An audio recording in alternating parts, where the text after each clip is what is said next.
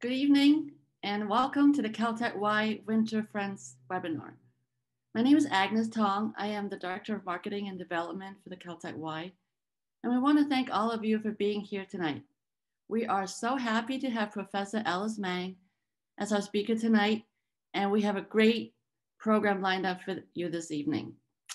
First off, we're going to hear from our student XCOM Vice President of Operations, Elizabeth Gallmeyer.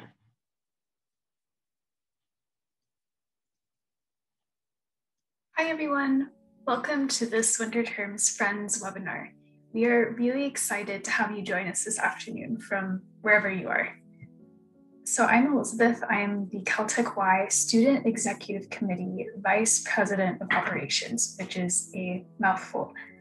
I'm a fourth year undergrad and I am studying chemistry and history.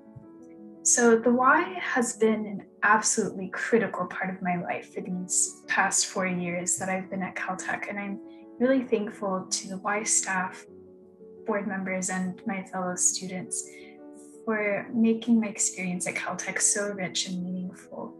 I have really had countless opportunities to broaden my perspective and in my world, which is something that may not come so easily while studying at this institution. I started becoming involved with the Y as a freshman through the Y service opportunities. I had been involved in tutoring and service in high school, and I was pretty determined to continue at Caltech no matter how busy I was. So with the Y, I started by teaching underprivileged middle school and high school students through the Y's off-campus Hathaway Sycamore's tutoring program, which is held in Highland Park. And later, I started working with Kids Reading to Succeed, the Y's very famous RISE tutoring program. And now I'm working with Reading Partners of LA. So tutoring and teaching local students is something that I really love to do because it gives me perspective beyond just that narrow tunnel vision that is typical of my usual college student life. So besides giving me, I guess, a platform to continue engaging in service, the Y has also introduced me to science policy and broadened my mind in that way as well. The Y's annual DC science policy trip is a real trademark. And that's an experience I learned about my freshman year here at Caltech. So my chance to actually get involved in science policy came around somewhat, I guess you could say serendipitously during my sophomore year. The then ex-com president had mentioned to me that she and some grad students were brainstorming a science policy trip to Geneva, Switzerland. And I was absolutely ecstatic to help with the planning and organizing of the trip. We worked really hard to make the trip a success. And half a year later, we were there in Geneva, visiting the headquarters of places like the Red Cross, the WHO, CERN, and even the UN. And it was really from working with fellow students to organize and lead this global policy trip to Geneva that I learned the value of and the fun and dedicated work towards a common idea or a common goal. So these experiences in service and global science policy are just two of many examples of the numerous opportunities that I've had because of the Y. All of these experiences have shaped my perspective, and it's really because of the Y that I can say that I feel maybe more ready, not quite ready yet, but more ready to continue my journey through life as a more responsible citizen of the world. So thank you for letting me share my story with you this afternoon. And without further ado, I'd like to welcome Athena, who is going to be introducing our speaker. Well, thank you so much. Hello, everybody. I hope you enjoyed hearing Elizabeth's story. My name is Athena Castro. I'm the Executive Director of the Caltech Y. And before introducing our speaker this afternoon, I wanted to add my welcome and thank you for not only attending this Friends webinar, but also for supporting the Caltech Y. Support from the Friends is so critical to the Y, but especially meaningful during this pandemic year. In fact, this talk was originally scheduled for May 2020, and we were just beginning to advertise the event when the world changed a year ago. So I'm really pleased that we were able to reschedule and hold this virtual event and include friends far and wide. And if you're an alum and remember going to these friends dinners, welcome back. Ellis, Professor Meng, as you know, graduated from Caltech with both her bachelor's and doctorate degrees. As a faculty member at USC's Viterbi School of Engineering, she is the Offer Nemirovsky Chair in Convergent Biosciences and also serves as the Vice Dean of Technology, Innovation, and Entrepreneurship. She has many accomplishments and many awards, too many to name here, so I will highlight just a few. Last September, Ellis was elected Vice President of Technical Activities Elect of the IEEE Engineering in Medicine and Biology Science Society. This position has oversight of the technical activities portfolio of the society. And in addition to this latest recognition, Ellis was previously honored by the IEEE Censors Council with her 2019 Technical Achievement Award for her contributions in the sensors field and her work's applications for drug delivery and microfluidics. Got a Zoom bomber here. Microfluidics, neural interfaces, and medical implants. In collaboration with her colleague, Professor Song, Ellis established the Polymer Implantable Electrode, or PI, Foundry, a technology resource funded by the National Institutes of Health, which we'll hear more about later during the talk.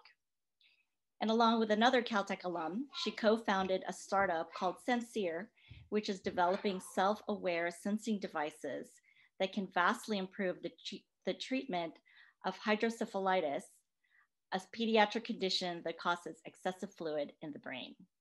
Professor Meng has a long history of leadership, and her desire to make a difference, which is so evident in her work and volunteer involvements, was also apparent while she was a student at Caltech. Ellis was active on the Y Student Executive Committee while she was an undergrad. The XCOM, as you know, is the group of student leaders charged with planning and coordinating Y programs. I also had the opportunity to work with Ellis on the YES program, which was a residential outreach program for high school students. As a graduate student, Ellis worked with Professor Yu Chong Tai, who unfortunately couldn't attend, but very much wanted to be here to support Ellis. And on top of her academic work, Ellis was a much loved graduate RA in Lloyd House. So even as a student, her influence reached beyond academics, and we can see that in her career trajectory. I now turn it over to Professor Ellis Meng. Ellis, thank you for speaking today. Thank you for having me and for that wonderful introduction. So I'm going to attempt to share my screen, and hopefully this all goes off very well without any technical issues. Okay. Hopefully that works and everyone can see my screen now. So I thought I'd start off, and I think Athena already kind of captured a little bit of my Caltech journey. And so before I get into the actual topic here, let me just share a little bit of my Caltech history and how I got to sort of where I am and the work that I do today. All right, so I started back in the fall of 1993 and earned my BS in Engineering and Applied Science. I don't know if that degree exists anymore. Back in 1997. While an undergrad, I was a member of Lloyd House. For alums, this probably still matters, so I'll put that out there. And I also met my husband there, Tan Hong, who's also a Lloydie. As an undergraduate, I was involved very much so with the Caltech women's basketball team, which actually started up when I was a sophomore at Caltech, and then also got more and more involved with the Caltech Y as the years went on. And especially more so when I became a graduate student. As a graduate student, I did become a resident associate. It just so happens that there was an opening in Lloyd House. And so I started off as a resident associate in Lloyd House along with my husband. And I think we spent maybe a total of 7 years doing that. And in that time, we covered for Ricketts House and then also parts of off campus as well. As Athena mentioned, I did my graduate work with YC Tai, who happens to be a graduate of UC Berkeley. There he studied with Professor Richard Muller, who turns out got his master's and PhD at Caltech. So there's sort of this circular connection there. And then I started at USC in the summer of 2004, shortly after I left Caltech. And while since that time, I've actually had the opportunity to interact with a number of Caltech alums.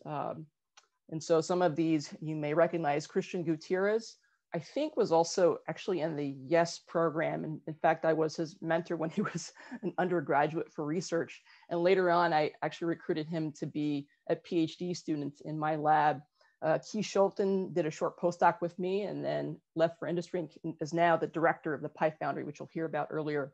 And Alice Liu, who I was an RA for a short period of time, actually is now working as staff at USC. And I interact with her daily in my sort of vice dean role. She's actually the assistant director of our program. So there are Caltech connections everywhere in my past and in my daily work.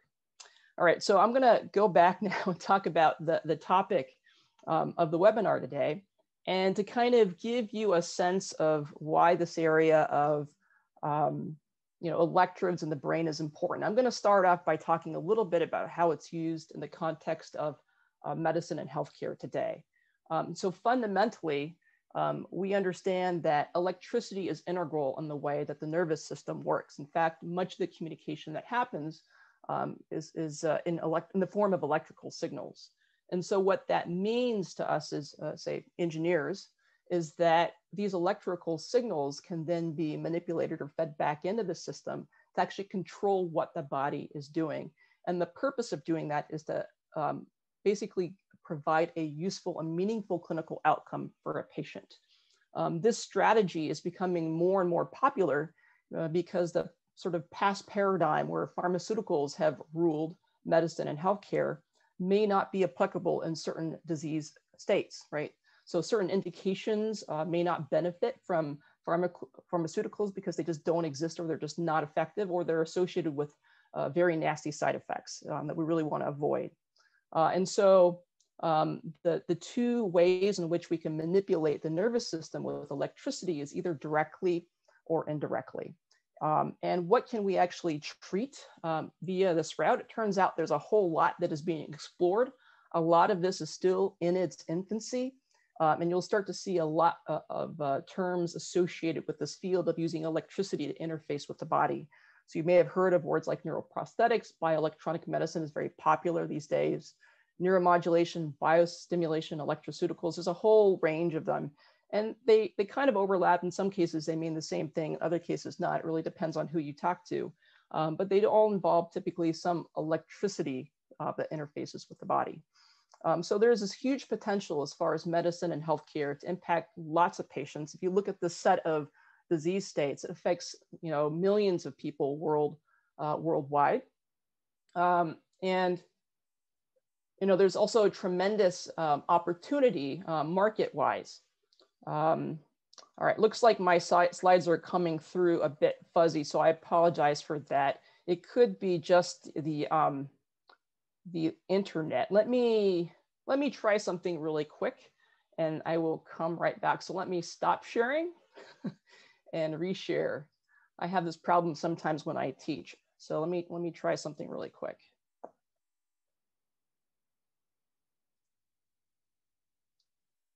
And see if I can fix that.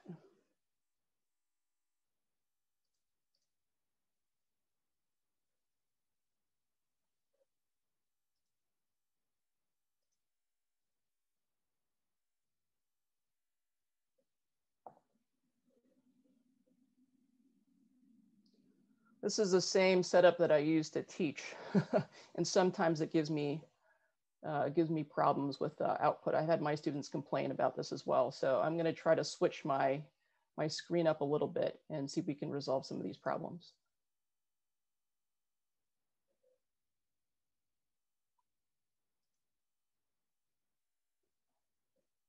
All right, let me reshare now.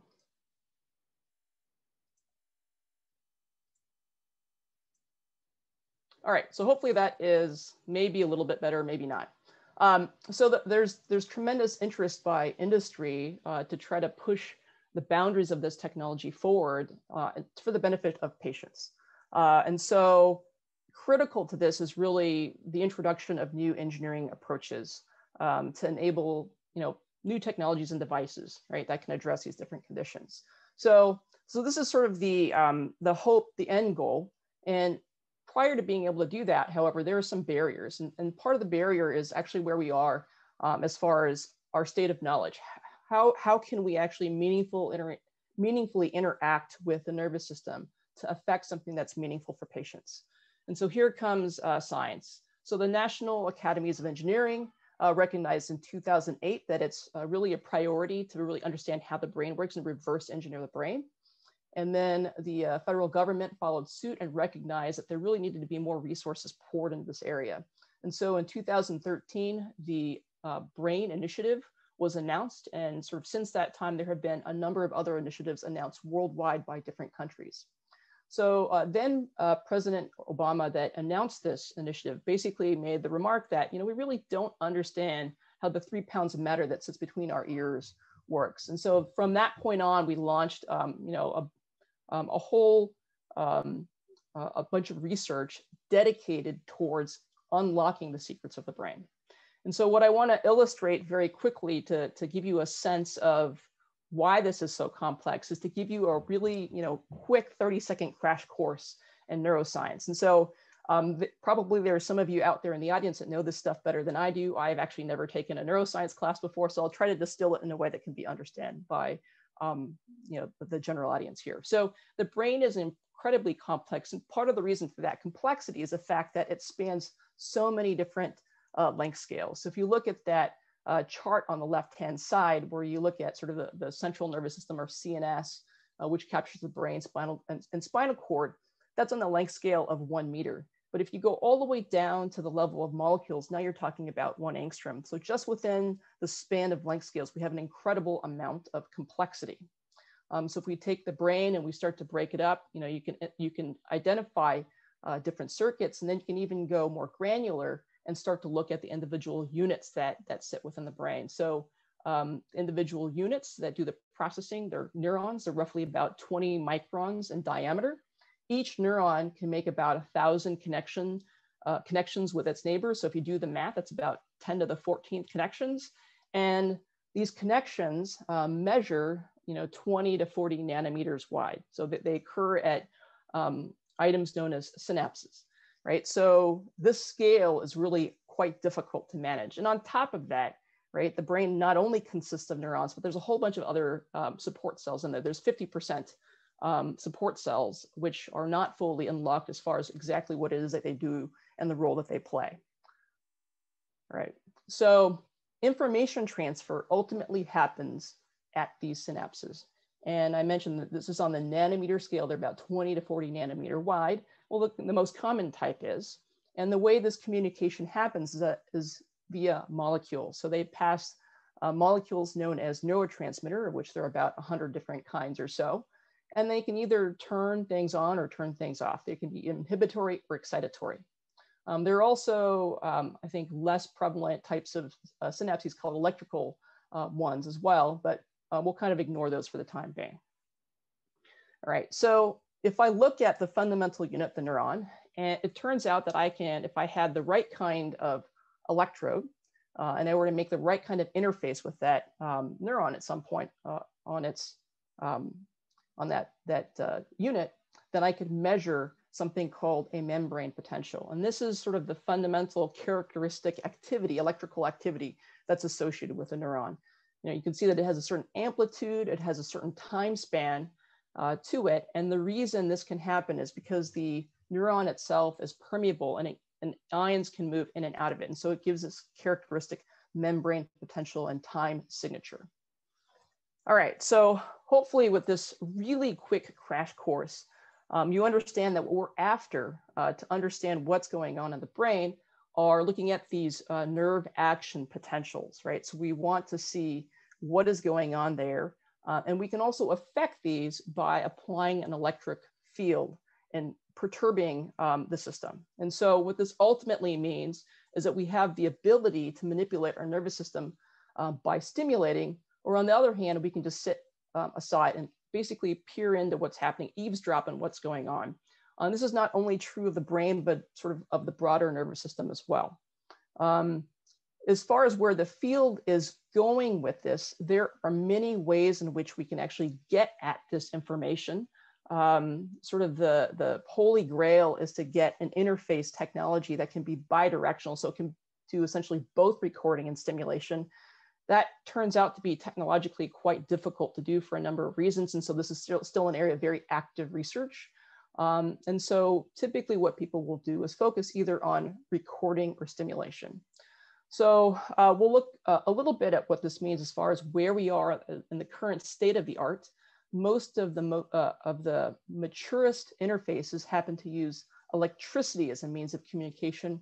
At the very end, I'll mention that there's also an effort to try to move away from electricity, because electricity has its sort of advantages and disadvantages. So as I mentioned earlier, it's very critical that new technologies are introduced to allow us to be able to study the nervous system better. And this was, a point that has been known for quite some time. Here's a quote taken from a Nobel laureate from 1932. The history of electrophysiology, that is recording signals in the nervous system, has been decided by the history, essentially, of development of electrical recording instruments. And so let's take a very brief look in history at exactly what has gone on as far as recording tools. So very early on, many of the experiments that were done were done in animal. And so here's a tool on the left-hand side, of galvanometer. This was developed roughly in the early 1800s, in which you could measure the amplitude of an action potential. So this tool was sensitive enough to measure changes in voltage. The challenge, however, was that this tool was not fast enough to actually record an action potential.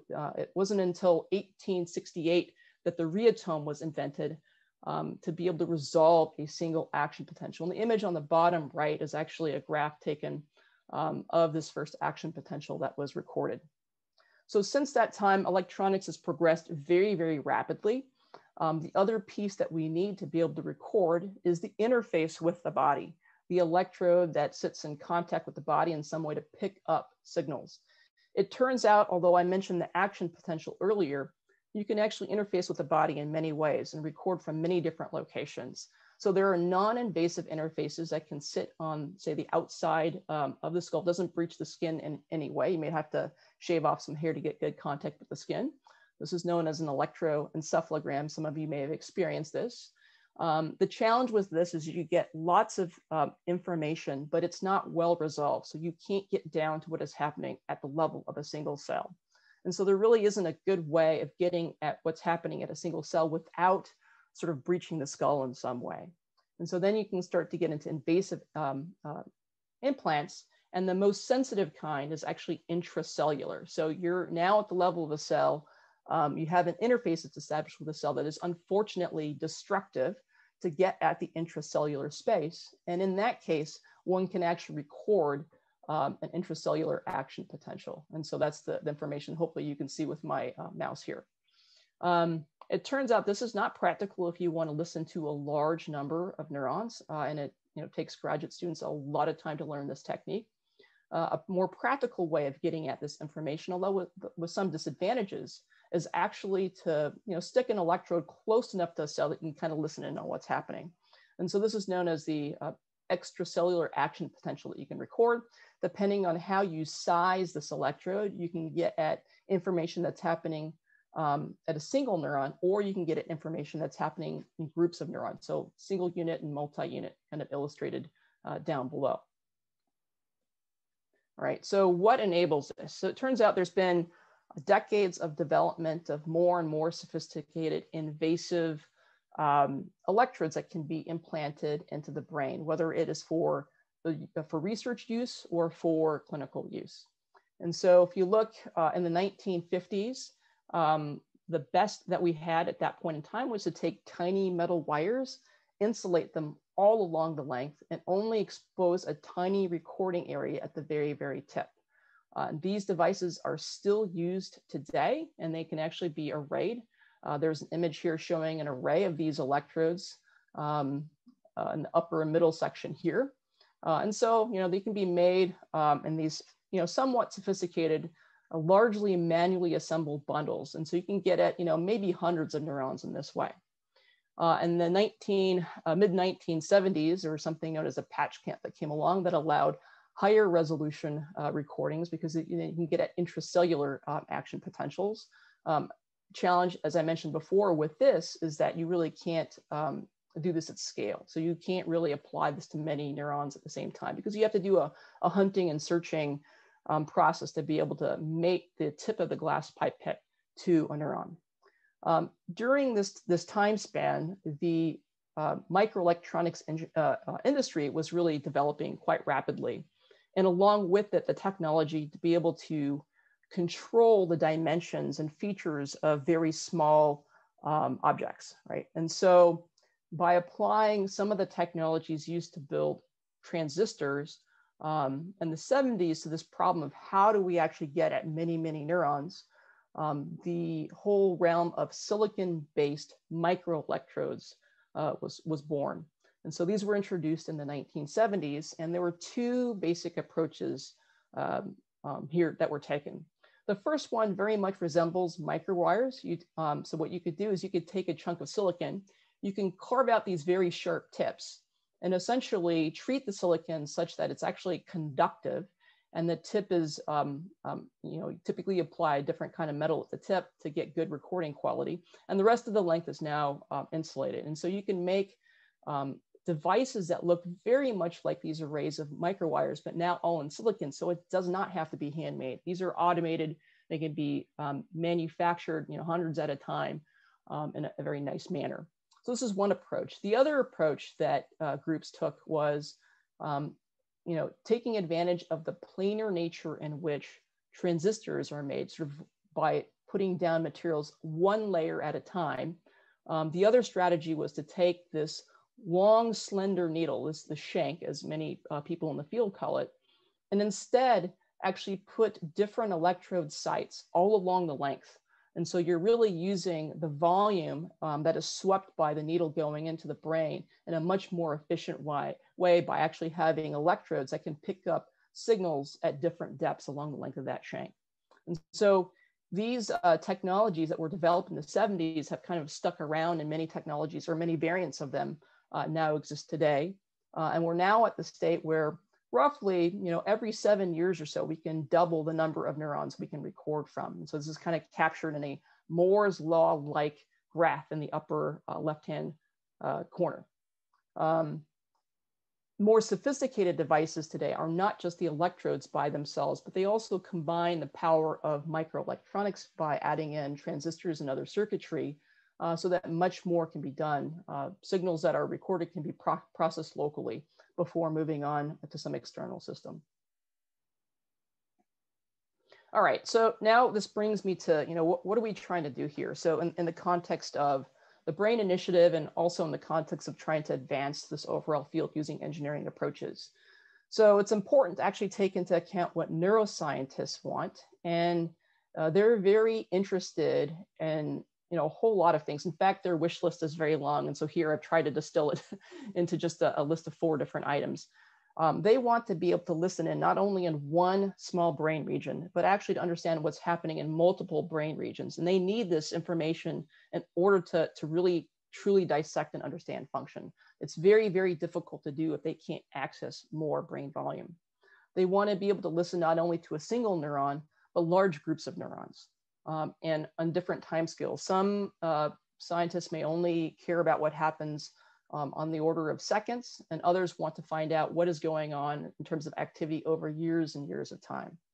And we have to do so all while perturbing the system in the most minimal way with the least amount of damage. And what that boils down to is there are many challenges that engineers are left to actually solve, right? So how do we deal with this issue of scale, both length and time scale? Length from the perspective that the brain is a very complex organ. It has different layers and different sort of subanatomical structures that we may want to target. We may be interested in looking at information on the surface and also deeper. We can do surface with technology that's sort of available now. Deeper is much more difficult. How do we resolve this issue of devices that last for, say, the lifetime of a patient? We can't really do that well today. And so have high quality data over long time spans, that's a holy grail and a difficult challenge to overcome.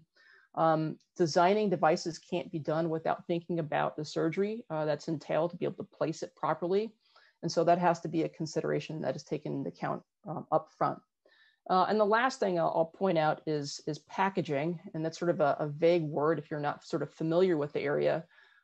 This area is actually given the least amount of attention, but is the piece that frequently breaks and causes the most grief and really limits being able to achieve the length and time scale requirements, as well as doing the surgical implantation appropriately. And so I'm hoping that eventually this will get the attention that it needs and the right amount of research to push it forward as well. So there are many challenges that face meeting all of these requirements and giving neuroscientists what they want, many mechanisms of failure that can occur. Some of these are associated with a device itself failing, and that can occur from a number of different perspectives. It can even occur while in use. So even if you take care of everything bad that can happen to a device, one challenge is that once a device goes into the body, the interface between the tissue and the device is very complex. And there are a number of scientific issues on the exact biological processes that are happening at this interface that actually, I think, hold the keys to being able to successfully meet all the requirements I mentioned previously. This is a very tough problem that the research field is still trying to tease apart, often with imperfect tools. Right? And so one of the issues that I'll sort of highlight is that once you place the device into the brain, and there's a lot going on in the slides, very busy. So hopefully I can draw your attention to the bottom left. There is a pink device that looks like a pin that is placed into the brain. What you'd like to be able to do is record from the neurons in the vicinity. So these little dots that are circled in blue are neurons. And if the neurons are relatively close to the electrode, say within, say within 50 to 100 microns or so, you can actually record from that. The challenge is that the introduction of the device actually produces a controlled injury, and the body mounts an immune response to this foreign object that's placed in the brain, and actually builds up a scar, much like you would if you had a scratch on your arm. And this scar creates a whole number of different problems, and actually can push the neurons that we want to record from away, and the initial implant itself may actually cause some neuronal death. And so if a probe is implanted and the scar develops and maybe the neurons nearby essentially die off, there's nothing to record from. And so this device is essentially useless in the body. So how do we go about fixing this problem? A number of different solutions have been proposed. Many different variants of it have been investigated. One of the movements, I would say, in the research field is a growing recognition that a lot of the stiff materials that we like, because they have great engineering material qualities, are actually not great and do not make great interfaces with the body. So silicon, for instance, is quite stiff. And if you put that in the body, the brain is very soft. There tends to be this large mismatch mechanically between the stiffness of the brain and the stiffness of the probe. The brain is not a static tissue. It's there's cardiac cycles that influence and create micromotion that then can agitate the interface between the implant and the brain and cause additional immune response to mount. And that then exacerbates the scar that forms and essentially cuts short our ability to record.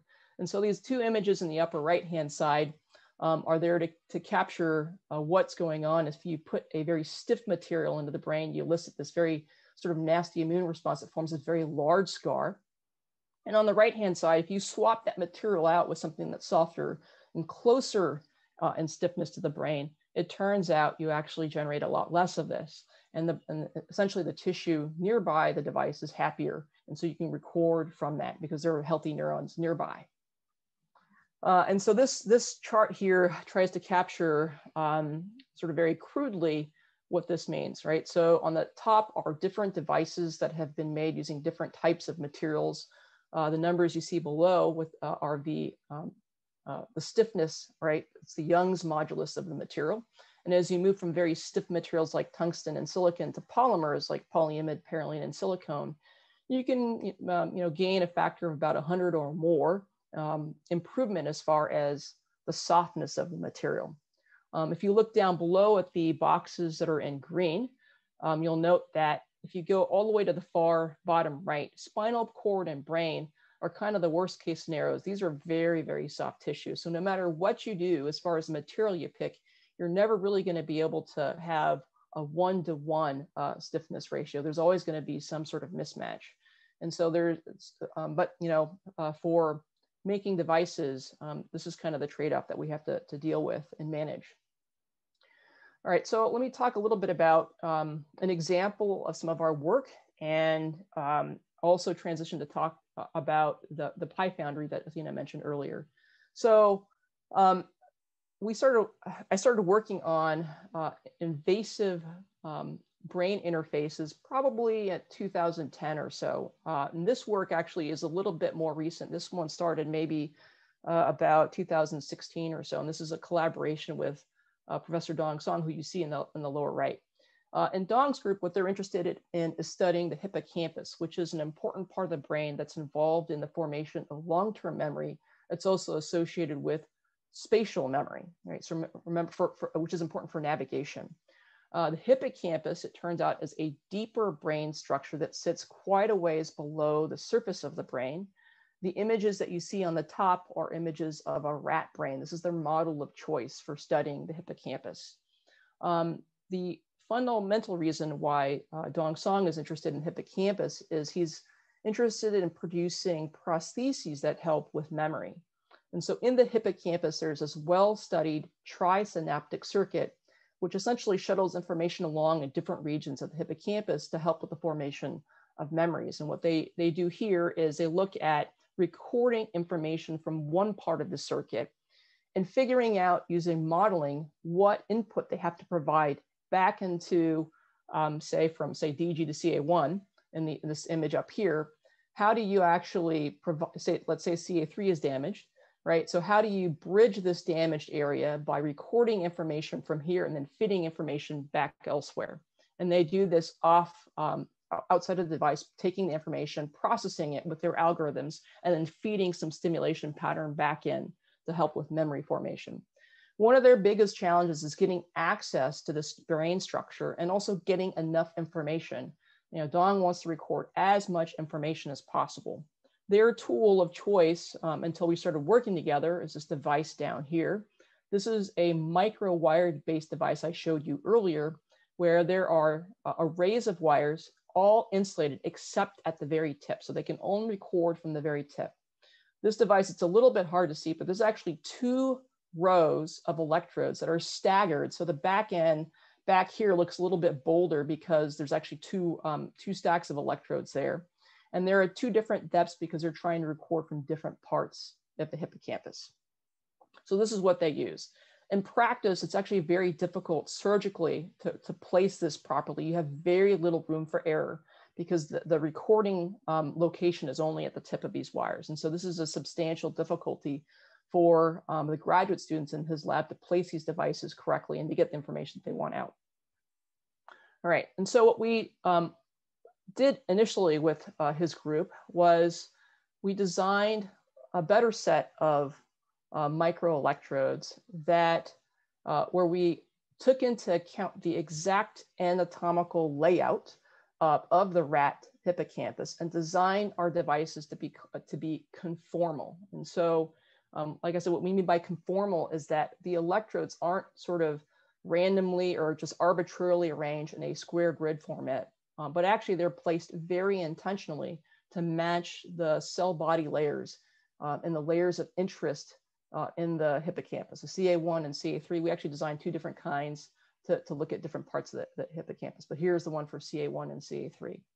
So we took the 16 electrode array that they previously had and essentially gave them 4 electrodes at each position instead of 1, and went from 16 to 64. So this is not a lot, but we had to start somewhere. And we're ultimately limited in terms of the 64 recording sites by the instrumentation that he had available in his lab. So this is what they look like after they're made. The way my lab works is we do all the designs. The graduate students start from sketches on the back of a napkin, and then translate that into computer files, and then make them in the microfabrication clean room at USC. So the materials that we use here are known as perylene C, which is a polymer, a biocompatible polymer, and platinum. So let me just talk briefly about how we make these in case you're not familiar. As I mentioned, we actually use a layer by layer process, and we're swapping out now the silicon backbone of the devices I showed you previously, now with a polymer that is much, much softer. It's 100 times less stiff. We still use silicon, but the silicon is really only there as a tray to support what we're doing on top of it. It's a very flat, nice controlled surface. We put down, I should back up for a second. In my field, what we do is we actually talk in cross-sectional drawings. So if you look on the upper right, this is what the devices look like if you're looking top down. But if I were to take a knife and cut through them and look at the cross-section, I would see slices like this. And so these are actually steps that kind of summarize in the middle the process that we go through. This light gray material is perylene. We'd put perylene down in a vapor process that's done in a vacuum. And then we actually use a specialized process to put down the platinum and also limit the platinum to be in certain areas. And then we go over top and add another layer of insulative perylene, and we chop out the areas where we want the electrodes to be exposed to be able to record from the brain. And also we add areas on the side where we chop out the overall device, and they're able to essentially peel it away from the substrate. So in a nutshell, that's how we actually build these up. And so once we have these, we have to connect them to be useful to a recording setup. And so we're using the standard in-house available tools that have been used along with those other wire-based electrodes. And then we also have to develop custom packaging to allow us to be able to connect to the in-house recording system. There's a lot that goes into that. I'm only going to spend this short second on it. And instead, what I want to do is talk a little bit about what you do once you have these very soft floppy arrays. It turns out that implanting them is not as easy as one might think, and we have to pay some attention to that.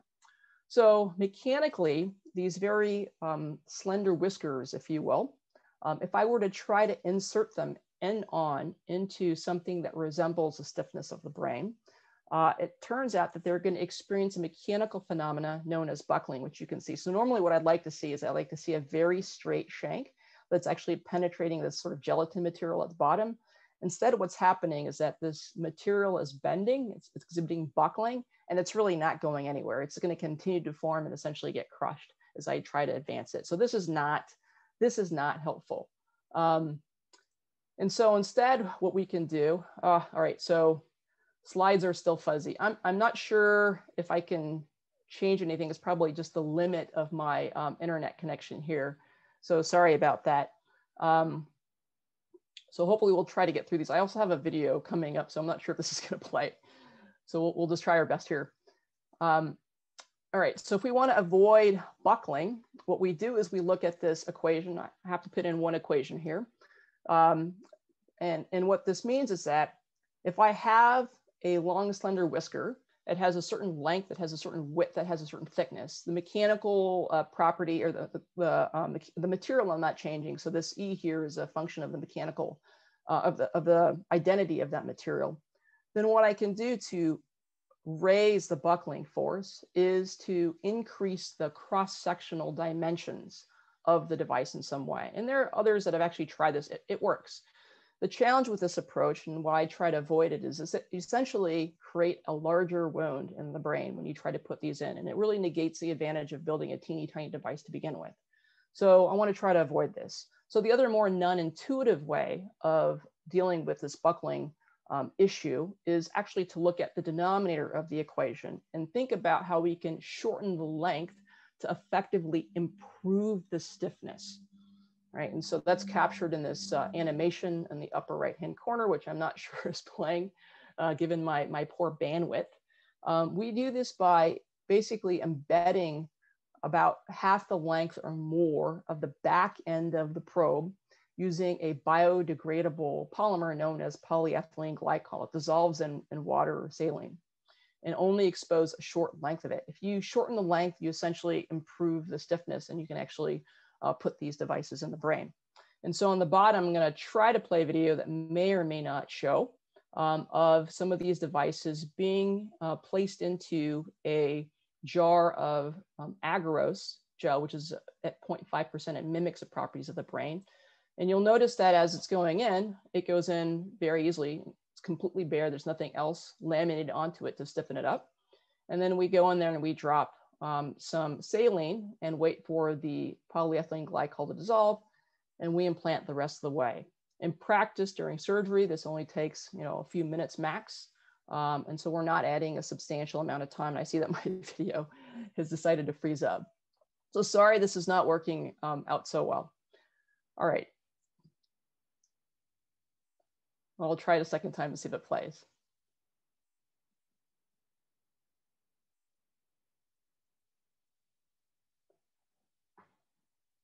All right, so now it's being dissolved.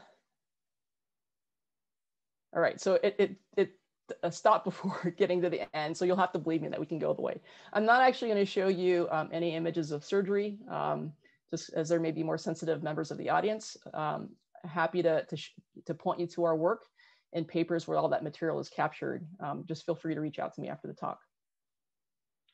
All right, so in fact, these devices work. We've been recording with these devices for several years now. And this kind of captures, this is also a very busy slide, some of what we can do, some of the different types of signals that we can get. And also in the right-hand side, the more colorful images and these images with what look like scribbles and dots are actually the result of animal experiments where we're looking at the spatial memory feature, looking at particular type of cells known as place cells that light up essentially when the rats go to a certain place within this open circular field. So this has actually unlocked a lot of a capability for my collaborator, but 64 electrodes is not quite enough.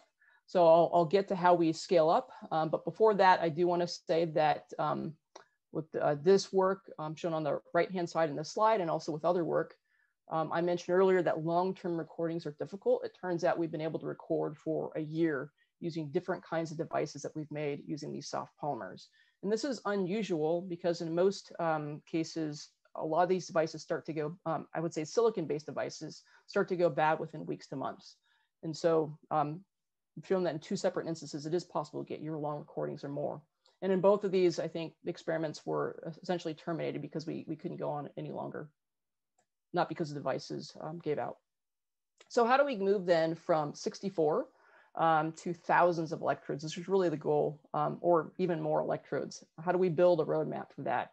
If you look at what's been done in the microwire arena, whether it's with silicon microwires or metal microwires, they have to tediously on the back end wire up each electrode one at a time using a very manual process. So there's this large bundle of wires. It's actually hidden in the upper image, but you can kind of see it down here that's very thick and very rigid. That's then coupled to some connector at the end that allows connection to recording instrumentation. This is very tedious and not really scalable, as these connectors are not really available in larger channel counts or larger numbers of to accommodate larger numbers of electrodes. Really, the more practical approach is to move beyond manual assembly and think about incorporating electronics. So if you have silicon-based devices, you can essentially put circuitry on the back end, right, and take care of minimizing the wires coming out by sharing time, by kind of selecting through the different electrodes and recording from them one at a time, because it turns out you don't need to listen to all of them at once. And so there are many different strategies that have been developed that are silicon based. And so you can essentially put the electrode arrays on the same substrate as on the same silicon as the electronics, or do some sort of integration where you take one piece and then sort of bond them together. That's a possibility. And this has been done successfully, and you can get up to thousands of electrodes with this approach. And the device on the far right is kind of showing you the Cadillac device that's out there. This is known as the NeuroPixels device. And they have, I think, close to 1,000 sites packed along a very long, 1 centimeter long shank. And all of the information is really handled very nicely by a custom integrated circuit on the back end. And so that manages the channel count a little bit better. With polymers, we're a little bit out of luck because now what we have to do is essentially bring the silicon, which is really the substrate of choice for building transistors, to the polymer. And so we embarked on this effort to try to find a way to integrate the silicon and the electronics into the back end of our devices, and to deal with reducing the channel count by sharing time with our traces, so that we only read out a couple of electrodes at a time. And the concept was to take what we originally developed, increase the number of electrodes that we could pack in by actually taking advantage of both the top side and the back side of our devices, and then to array them so that we can get to thousands of sites. And so this is a project that's actually still in progress. I'll just very briefly mention a couple things that we're doing, and try to wrap it up because we're probably getting close to the end of time here. So we did successfully achieve devices that have now 512 electrodes that are spread across the front and back side of the device. We've done some simple integration with integrated circuits, where we basically take chips and paste them into the back side of our ribbon cables leading from our electrodes out to recording instrumentation. And then we're also working on understanding what it means to try to surgically implant large arrays of such devices all at the same time. And then I'll just mention, there's another Caltech connection here. The circuit that you see here is actually designed by my colleague's lab, Hossein Hashemi. Hossein and I were actually in the same building at the same time, doing our PhDs in electrical engineering at the same time, but I actually never saw him. He was up, I think, on the 4th floor. And only I heard about him from my office mate as they used to play poker together. But I now know Hossein very well. We've been collaborating for a number of years now. All right, so let me talk a little bit about what's next and wrap up in the next 2 minutes or so. So we have some time for questions. The project that I mentioned at the end is still ongoing. We are interested not only in greater complexity to allow more electrodes, but also how do we reach different targets in different species, right? So we can reach the hippocampus in rats, but it turns out we can't use that device in other models, right? It's certainly not going to get there in human or in more large animal models. And then another goal that we have long wanted to do is to share devices with the community. I've had many different researchers approach me over the years and say, can you help us make this for this one experiment?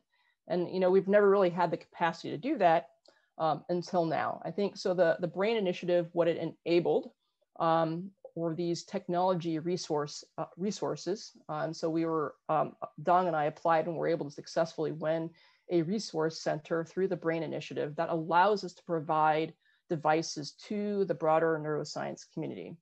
It's run by multiple staff. In fact, Key, that I mentioned very early on in the second slide, is the director of this Foundry.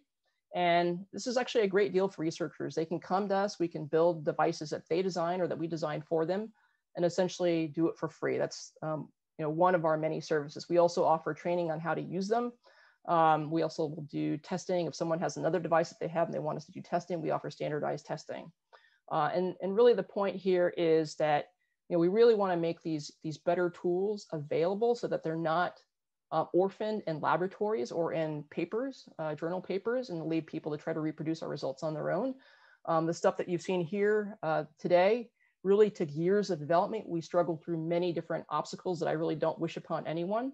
And so we're trying to just standardize the processes and democratize access to these arrays by the broader community. And so, this is just some of the information that we typically give. We use very standard formats here. And then these are some devices that are already ready that we produced. that if someone does not want to actually design their own, can actually request from us. So let me kind of wrap up here and take it back to the very beginning. The reason that we're doing this is that really we have to unlock more of the mysteries of the brain to address the neurological diseases that are out there. There's 7% of the global disease burden, and many of the treatment options can involve electrodes and tissue. And to get at devices that are going to work, there are many, many problems that we have to solve. Unfortunately, the progress to date has largely been incremental because we don't have complete knowledge, and this is going to take some time. This eye chart is just to show you how complex the problems are. There's a lot of interconnectivity that if you tweak and turn one knob, you mess up something else. And so this will be a good area for people to work on for, I think, many years to come. All right, and so let me just wrap up by saying there's a lot of exciting possibilities with the technologies that are being developed today as far as future benefits for patients. And I think it's going to require a lot of collaboration for engineers, scientists, clinicians, and patients. So if you're interested in collaborating, I'm always interested in entertaining conversations. And then I think we are completely out of time. So sorry for the technical challenges earlier, but I have to acknowledge the funding agents, all the different students. This Zoom capture here shows both current and past graduates, some of which I showed earlier. And then I guess I'll turn it back to for questions now. Great. Thank you so much, Ellis, for sharing your work with us. Hey everyone, I'm Peter Hung, the Immediate Past Chair of the Caltech Y, and it's my pleasure to moderate our Q&A session today. Many of you have already typed in your questions into the chat, and so as we go through them, if you have any other questions, please feel free to type them into the chat. So Ellis, we have a question from Tad. Do we know enough about the long-term memories, how they're stored, and to use microelectrodes to measure and perhaps reduce memory loss? Yeah, so my colleague actually is probably in the best position to answer that. So they've been working on this problem for years, and maybe the way I'll talk about it is this: using just those simple microwire electrodes that I showed you earlier, they were able to successfully demonstrate that it's possible to use this prosthetic approach to be able to help with memory in rodents. And then they actually later took this into monkeys as well. The area that they work on is there's still a lot of science to be uncovered. And so I think that it's very early on as far as being ready to be a clinical option. But we'll see. I think, the next couple, it's going to take some time. I don't know, the exact time. It may take a decade, it may take more. It's very difficult to say, but this is, I think, one of the more ambitious things that is being done in the field of neuroprosthetics. Well, Ellis, I think being ambitious is good, right? That's exactly what's going to drive us toward all of these new discoveries. So Donna has a question. What polymer do you use to create your arrays? You were talking about the materials you're using. So yeah. Yeah, I didn't really have too much time to talk about this. We use something called Parylene C. And this is actually a trick that I learned while studying with YC Tai that I learned in his lab. I was lucky to be there at the very beginning of bringing that material up. That material is interesting because it really has a long history of use in FDA-approved implantable devices. And so it's a very convenient material to pick. It's not that well known because it is specialized, requires a special tool to be able to put it down. And so it's not used by as many groups for that reason. But it's sort of one of my favorite materials to work with. Excellent. Yeah. So Tad has another question. Can you avoid mechanical stiffness damage by recording from within nearby blood vessels instead of within the brain tissue itself? Let's see. So can I record from blood vessels? Is that? Yeah. So like instead of being in the, yeah, further that away. is a very interesting question. And in fact, I have a project that we're working on that is exactly that. We're at the very earliest stages of that. So I don't really have anything to report, but I do have funding in that area. Excellent. Good question. I'm glad our audience is thinking along the same lines, and who knows, maybe we can get some collaboration in the future. There's another question. Have you tried these Parylene-based electrodes for the stimulation purposes? So what would be the key differences between recording and stimulation?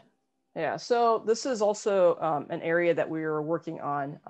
One of the key differences is that the electrodes that we use for recording don't really have the right electrochemical properties for stimulation. We really need to do some treatment on them.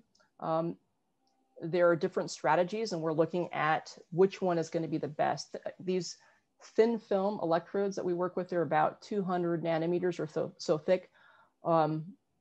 Have all sorts of issues. And so as far as like for stimulation, in the sense that the signals you use for stimulation are actually really rough on the electrode. So another reason to want to actually treat the electrodes by increasing the surface area, you typically plate material or electrode deposit material on top.